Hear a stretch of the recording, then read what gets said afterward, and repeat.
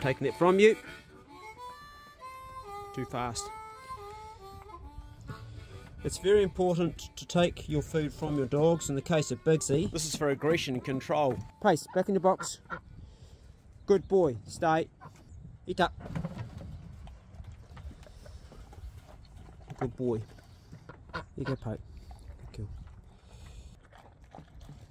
And that snow up there on the mountains is basically the reason this morning that I've got this possum on my head. Thank you, Tony, from Waikato and Moana Hunters. The wasabi that I bought from Pure Wasabi in Christchurch is now starting to seed. That's great. And when these pods are really, really mature, I'll harvest the seed from them. And patrons, you can get that free from me. Very hard to grow, very rare, but you can grow them. These I grew from seed, from last year's seed, so you can do it, it can be done, but it takes a lot of work. Now you could be forgiven for thinking this was also wasabi. It's from the same family. It's an aqua vegetable like wasabi. It's actually watercress. And I'm seeding watercress myself too, and I've got these here growing in the nursery. Just as wasabi has got this white flower, so does watercress. Now look at it. It's abundant. I'm growing all this watercress in here, and I've got a wee fence to keep super ducky out. So it's a great plant, and it's got so much nutrition in it, I couldn't even begin to tell you what's in there. And you just pick the tops off like that and keep harvesting it. I like to mix it up with a little bit of this Italian parsley. Gives your mouth a sort of an explosion. Delicious. Now, one of the problems that us gardeners faced, and you guys know all about it, is slugs. I'm going to take you into my lettuce patch and show you what I've done. I've done what you said, but I've tried something different too. I painstakingly put broken eggshell around each plant, and I found that it worked to a degree, but some plants still got bitten like that one did. Use coffee grounds. The old claw bath is it's a worm farm. So now you can see I've got coffee grounds around every lettuce in here. It took a while to do. Did this morning, just finished it now. And the idea is that the acid, it's very acidic, and the coffee grounds, the slugs, they hate it. So as you know, slugs don't only just smash the leaves, they also smash the roots of the plant, because they're under the ground. In fact, that's where most of them are, is underneath the ground. And when it rains, this will leach through. And these plants can actually do quite well. And the worms love the coffee grounds. Combined with a net to keep the birds out, I should get a crop of these pretty good now, hopefully. Under this bag and this bag and this bag here is a whole lot of compost and worms. But to show you how much the worms love this stuff, look at this. If I lift it up, there'll be worms in between it. There you go. They crawl right up. They try to get the coffee. They can smell it. They come right up into here and they get into the bag. And these bags actually end up having worms in them too. And that's our worm juice there. Morning, Super Duck. There you go, mate. There you go. You like a good pet, eh? Yes, you do. It's time to clean the chicken house, but they're all still sitting in lay. So I want to wait for them to come off. Did you give me an egg, mate? Yeah? Good on you. One chicken egg. Yesterday, Super Duck laid her first egg. She's done another one. And holy shit! Look at the size of that! Wow! So, I'll give you an idea. That's a chicken egg there. Now, a duck egg is big, and her duck egg yesterday was pretty big. I thought it was bigger than usual, but look at the today. Look at the difference in that. Holy shit! That's just a huge egg. I mean, look at it in my hand, how big it is. It is massive. Super Duck. I can't believe that came out of your bum. She's sleeping under my truck with her mate Ducky just down here. She's keeping her beak nice and warm because it's cold. Sticks it under her wing. G'day, mate. How you doing, eh? She's the biggest pekin duck I've ever bred. I mean, look at the size of her. She's massive. Normally Muscovies are much bigger than pekins. You guys that have ducks will know that. But size-wise, nah. Super Duck's probably a good third bigger easily. She keeps on laying eggs that big. We're in business. Right now, the warehouse has got this special 30% off on all their ceramic pots. Like these, it's just so cheap. And I bought this hosta First Frost at the Mega Store for $17. Isn't that a beautiful, beautiful plant? These Don't need a lot of sunlight, so inside they're good. The skylight gives enough light to come through, and what comes through my kitchen windows. While the coffee's percolating this morning, I want to show you what's in here. Woody mushroom. I hit the jackpot when I was out hunting the other day, and I found probably about 5 kilograms of these guys. Some of them are a little bit old and past use by date, and I'll show you what I did with those. All the mushrooms that were just not really edible, like this one here, too thin, too old. And making this glorious stuff here, we're going to introduce that to logs as spawn and grow more woody mushrooms. But the rest, really good. I went down to the coast, not far from here, and I went to some native bush, and I found a whole lot more. So what I've done is I've washed them all, and these ones here have been in for like 5 hours now, and they're just about ready, I think. They're in here at just 90 degrees. Look at that there, dried out woody mushrooms. This is the last lot I'm doing. 95 degrees, and 4 minutes to go. And the air fryer, how are they looking? They're probably done by now. And that's the last lot. Oh, they're good. Oh, the coffee's percolating. She's away. Okay, we can turn that off. Calm down, mate. Oh, she's good, she's good. As you can see, I've got a whole jar already filled beside it. While the coffee cools down, put these in. Beautiful. What it does is dehydrates the entire mushroom, and then when you put this in boiling water for about 20 minutes, it completely hydrates up to a full-size mushroom again. There's probably about 6 to 8 kg there, and it's gone right down to that size. She's good to go. Got a bit of spillage there, Clay. You could have done better, mate. No point crying over spilt coffee, eh? These things leak like a bitch anyway. Beautiful. Well, this is about as good as it gets when you can't hunt. It's read a good yarn. And my mate Richard Ware wrote this this new book, and he couldn't have done it at a better time, because while I can't hunt, I can sit back, drink a coffee. Oh, mate. I don't know where Chloe gets her coffee from. She's in Swart Cafe in Australia. I don't know where she gets it from, but it's just always so damn good. I started reading and I realised I was going to tear through the book so quickly, because they're little short stories, like each one's quite short, and they're really relatable for me. I'm not a particularly good reader. In fact, I'm a pretty backward reader, really. And but I've been ploughing through it, so what I've been doing is just limiting myself to one story a day. And I'm just about to kick into the price of diesel. I've told you rat bags to stop sending me stuff. This is from Rose and Bruce Best. Let's crank it open and see what's inside. People are so amazing. I mean, just to wrap this up was a lot of work. They put that on it, they had to give it their time, and then they had to go to the post office to post it. And really, oh jeez, that is frigging awesome. You guys are the best, honestly. The work, I know the work that goes into doing this stuff. I'm not very good at doing this stuff myself. I've got to try some. This is the pickle veg.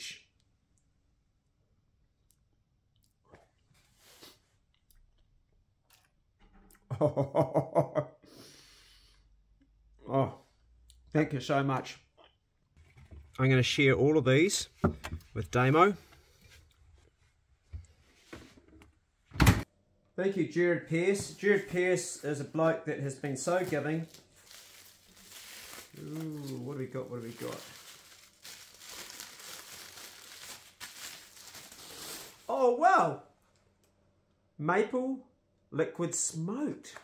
How about that? Oh, ooh, that'd be good for. That'd be really, really good for a lot of things actually. What would you use maple liquid smoked on? I bet it tastes good just by itself. Oh, I'm so tempted to open it, just have a wee taste, eh? He's even put tape around here so it didn't leak.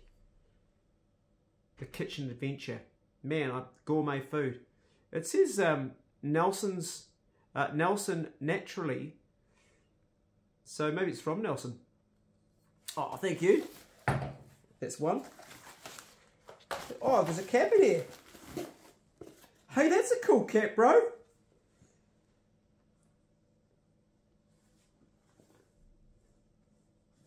because he hunts and he's got his own stuff. How does it fit, guys? Is it all right, mate? Oh yeah, this is his logo from this company. Look, we'll put that on the truck. Well, it's not a company, it's just something he created. And these are great, mate. Well done. That's his card there. And I don't know if I can show you, I guess I can show you your phone number and that, because people might want to get the hat from you. So if they do, there goes a bit of advertising for you, mate. Bloody brilliant. And we've got a shirt made up in here.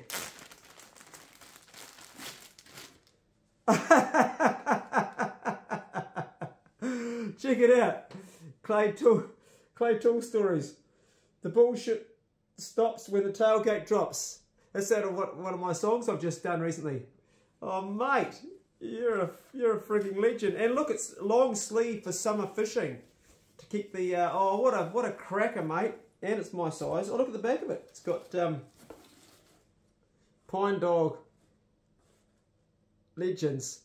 That's his site. Good on you, buddy. Now, I believe that Jared's in a wheelchair. I think he's one of the wheelchair hunters of the country. Correct me if I'm wrong, Jared. I don't know. Oh, yeah. Protein department. That's what it is. That's so cool. Okay, the old junkie jig sticker's gone because it was getting a bit tattered in the end. So we replaced it with that one there. Well, crispy sticker's still hung out. It's amazing because it gets scratched to buggery of this truck. The old nifty boats has done its dash on the front of the truck too. Sorry about that, Scotty. It's always a bit dodgy putting them on. You don't want to get that bubble on your deer. That looks cool. I like that. One black lamb out of all of those. And every time my dogs see it running around, they think it's a pig.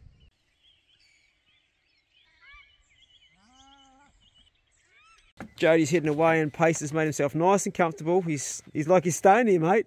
Come on. He's like, I'm going with Jody. I'm going hunting. What are you doing there, Pace? What are you doing? Geez, you're a bloody slut. Go with anybody. Come on. I'm your master. Come on. Come on. You can't be in there. He knows you're going on a mission, man. He can tell, eh? He's like, he goes, all I'm doing is going to be shooting rabbits on the farm. It's boring. He loves you. Yeah, cool. All right, bro, I'll let you carry on, mate. All right. See you later, buddy. I'll see you next time. Oh, absolutely, yeah, absolutely. Yeah. Good to see you. It's been great. Yeah, it's been cool. Make it happen again soon, yeah? All right. Because I need a good runner that I can trust. Everybody else has been letting me down. Oh, look, old Pace, he wants to go. You can't go, mate. Jeez, he wants to go with you, doesn't he? Can you feel it? Pace, you're not going. Pace, come. He's going to put white hair all over you, mate. Come on, out of there, Pace. Pace, come. Stay here, Pace. Good boy. Stay with me. Sorry, buddy. Okay, mate. I'll see you later. See you later, mate. Yep. Go safe. I will. You too. Okay, cheery. This is where Clint's making our new studio. And down here you can see the mum going up the drain. There she goes. She's just gone up there now. She started off with about 20 babies. And now she's got 3. That's all she's got left. They're not good at looking after their babies, and that's about as much as she's going to raise. Some mean sounds coming out of Clint's business next door here. Sounds like a bit of a rave going on there, Clint, hey? And now she's back out on the road again. This is what she does. And she wonders why she loses her babies. We just scared her back into here. Yep. Not really great. Your baby's picking something up. They don't understand about traffic. Normally this road would have a lot more traffic, but it's closed off at one end. Pukeko. They're in abundance in New Zealand. They're just baby ones there. And they have this tendency to cross the road a lot. Just sitting here in the car. I'll zoom out so you can see what I mean. Right here. That's my house just up in here. They've come out of my paddock. And there's water down here, so they go along here. But of course you've got cars coming along and they don't care about going on the road. And cars come along and they get squashed regularly. And here comes a car now. Their babies might not even make it. It happens all the time. Mum and dad on the road. Car come along, could be Damo even. The babies are wise, they've gone back across the road. Yeah, it's got through. It's Damo! How you going, bro? I was just filming those Pukeko on the other side of the road saying they live dangerously, you know. She was running around the bush about 2 days ago. This little wanker here caught it, didn't ya? What's that, mate? And this little wanker ate it. Yeah, yeah. Boy. You enjoying it? Yeah, it's beautiful. Yeah, nice bit of sow. She was a blue sow. Yeah. And Pace caught it by himself. Then Good boy. the other dogs, actually, the only other dog got there was Poe. Smells divine, mate. The old cheap warehouse smoker. Bloody good. We've smoked so much fish and pork on this, and venison. So you're the one that keeps on getting out and buggering up my garden, aren't you? Hey, what's the story? Yeah, you. I really don't want you coming up on the deck, Super Duck. You shit all over it. Yes, you do.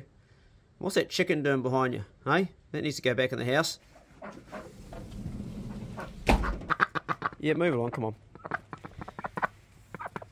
Here's a bit of a pat. Show you'll love you. But hey, and you, what are you doing out here, eh? Sit down. Sit down. I'll take you back. All right. Let me got you. How about that? One-handed. Yeah, you know what you want to do? You want to wreck my garden. What are you guys up to?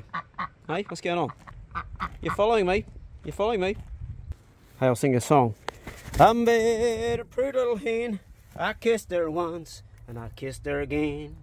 I said, won't you be my wife? She replied, I'll be yours and I'll be true, and I'll lay lots of eggs for you. I'll be yours for the rest of your life. It's a song that a rooster sung to a hen. Yeah, look, there's some feed in here, guys. You don't actually need me to pass it out to you, I will, but it actually works quite good if you stand on that and you can get your head in there, okay? You know that. Yeah, tear into it. You don't want to come in here, mate. No, you don't. You're a free duck. Enjoy your freedom. Yeah, I know what you want. You want some slugs, don't you? Look under here, buddy. Look, under here. There we go. Look under there. There's all sorts of goodies. Tear into and worms. Get your laughing gear into that. Yeah, now you're talking, aren't you? Yeah, you love them. Make short work of them. She hangs around me because she knows that I'll pick stuff up. I did it when she was a wee baby. Yeah, that's a good feed, isn't it? You know, mate, if you're a bit faster, you might get in there. But no, no beating Super Duck. Look at the size of her. She just gets bigger every day. Don't you? She's getting huge. Hey, duck, duck, duck. Enjoy that, eh? Hey, you like that? She's lovely to pat. She's real, like, soft. Yeah, you're fat ass. I hate to say it, but you'd be bloody good in the pot. Yeah. Nah, I wouldn't do that, mate. No, I wouldn't do that. It's okay. No, I didn't say that. No, it's okay. No, you didn't hear that. You can have a drink. Gonna get some shitty water to get those worms down with. Good tucker. Look at these beauties have just popped up in the last couple of days. They're old sort of historical plants that have been here forever. Don't know what they are. I guess they're some sort of lily, but they're beautiful. Damo knocked the skin off this a while ago. I've got to tell them to not leave them in buckets because there'll be maggots for miles in there. Look at them. Anyway, we know some chickens that'll enjoy those. Hey ladies, I got something you just bloody love. You're going to love this. Turn this into eggs for us, would you? Fuck, it stinks. Oh, jeez. You don't want to come in here, mate. You don't. You don't want to come in. You'd hate it in there with these guys. They'll probably beat you up. You come for a walk, are you? You're not a dog, you're a duck. Stay there. $6 at the warehouse on special. I mean, how could you even... You couldn't even buy clay for $6. They're probably made in China. How do they make those and send them all the way to New Zealand? The weight of it, I don't get it. Anyway, that's the bargain was too good. So I'm going to plant some herbs in those. This beauty here, as you can see, I've just done a pruning and cleaned all the stuff off. And a cracker. That was on the side of the road on the west coast, not far from Hokitika. They were doing some roadworks and they were smashing all the plants. And I said to the guys in roadworks, can I grab those? They said, yeah, help yourself. So I got that nice little plant. It's a beauty, eh? Now these things grow wild behind my house. What are they? They're just beautiful. They're some sort of lily. But you could make them into an indoor plant, I reckon. I reckon you could take those and you could like pot them up. All of these seedlings under here, look at them. You could take one of these just at the back of the house and you could pot that up. It's beautiful. That'd be nice inside. I'm going to do that. There's heaps. These little guys, they don't even get any sunlight and they're growing under all these big ones. They'll grow inside the kitchen. When I bought this land here, I inherited a few things that were free. One was this old Skoda, which is just fallen to bits, and I've robbed different things off it. I've even grown pot plants in there as a wee glass house, believe it or not. But in here is an old wine room. You see all the bottles and stuff. It's concrete. It's just on the back of the house. I use it for hanging animals. It's cool. But I also inherited this. I mean, what do you reckon it is? I reckon it's an old, churn, because you turn it, and it starts to go, and you give it a turn on this handle here, and that thing keeps on going. Look, it just spins by itself. So there must be a big flywheel on there, and I guess it's this big pot on top was for the cream. Not sure how it worked exactly, but I reckon it's an old churn. What do you guys reckon? It's still going. It goes for ages. It's clever, isn't it? Yeah, the house came with the land. It was considered to be bulldoze material. It cost about $25,000 to take it away, which made more sense to rebuild it. Anyway, I'm a bit excited because my daughter Dayla is coming. She's been away teaching whitewater kayaking in Canada, and she's been to Austria as well. She's coming back to stay here with me, and she's going to be staying in her tree hut up there. And last time I went up there was bees up there. We've taken them all out now, or Zach did at least. She'll be staying in the tree hut. That's pretty cool. I'm really looking forward to seeing her. This is a native bush behind my house, and it's where I'm getting my woodier mushrooms from, some of them, and also some down by Murray's place. I found when I was rabbit shooting the other day, and there's also some down the beach. I'm going to go and check out and see if there's any at his place still. Just seen a whole covey of quail up Murray's driveway. Look at that. California quail, heaps of them. Oh, they're all gone now, they're gone up. There's one male that's staying there while the rest go. That's what they do, he'll stay there to the end. Oh, there's more on the road too. We used to have an American neighbour. He's a very wealthy man, very wealthy. And he used to shoot the quail. Nothing wrong with shooting them either, but he shot so many, we had hardly any left on the land, and I don't shoot them anymore. I like the wee noise they make. Wow, wow.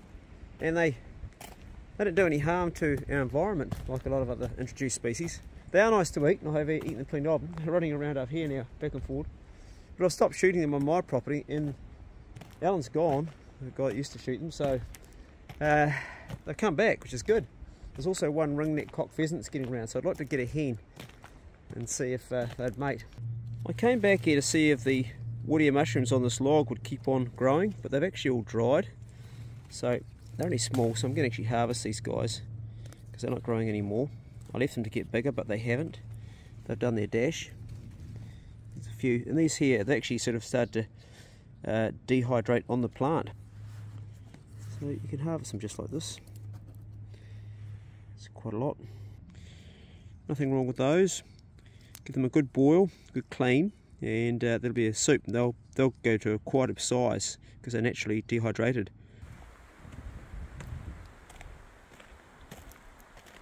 Well, it's that time that the sun's going down. Well, another hour it'll be gone down, or starting to go down. A good time to go for a hunt, so I'm going to take the rifle, see if I can knock over a hare or a rabbit for our dinner tomorrow. Thanks for watching, guys. This is rural life in Tasman, my life. I appreciate you taking the time to make it to the end of the video and follow me. And thanks for following us. I hope your own world's going well. If you're living off the land like I am, or however you're living, however you're doing, we're all just trying to make a living and do the best we can with the lives we've got. We're pretty lucky to, if we're born in a place like New Zealand, that's for sure. Be good, can't be good, be careful, and I'll see you in the next video.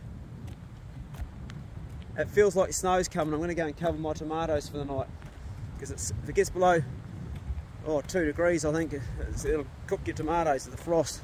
So I need to put a cover over my tomatoes. See ya.